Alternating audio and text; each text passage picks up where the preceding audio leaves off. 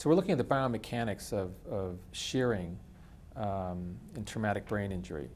If we're focused totally on the helmet, we're missing a lot about the biomechanics because we don't incorporate the neck because the head's moving back and forth. One analogy I like to make is that woodpeckers don't get concussions. I mean, they're going because they're going dead on.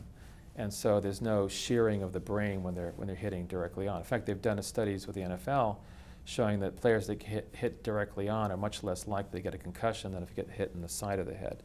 So the side of the head, you start moving, look at the neck, start moving, and then there's this shearing occurring. And there have been some very nice experiments actually at Washington University in St. Louis by Dr. Bailey, where he's actually taken subjects in the MRI and they've just dropped just a little bit, and you can see the frontal lobes expanding and contracting, this shearing that's occurring in the front part of the brain, just with a little bit of rotation. So you take that up several magnitudes, you can see how this expansion would tear white matter connections and produce many of the symptoms that people with concussion have. So here's the sort of anatomical, behavioral,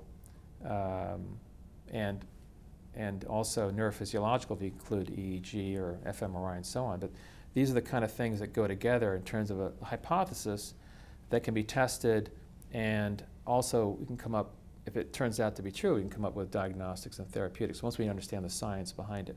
But I think that the biomechanic part, it would be great just to prevent all this from happening anyway. It's like back in the days before cars had seatbelts and airbags. Seatbelts and airbags have dramatically reduced injury, huge. And it's because understanding that the biomechanics of injury. They've been focused on mainly bodily injury.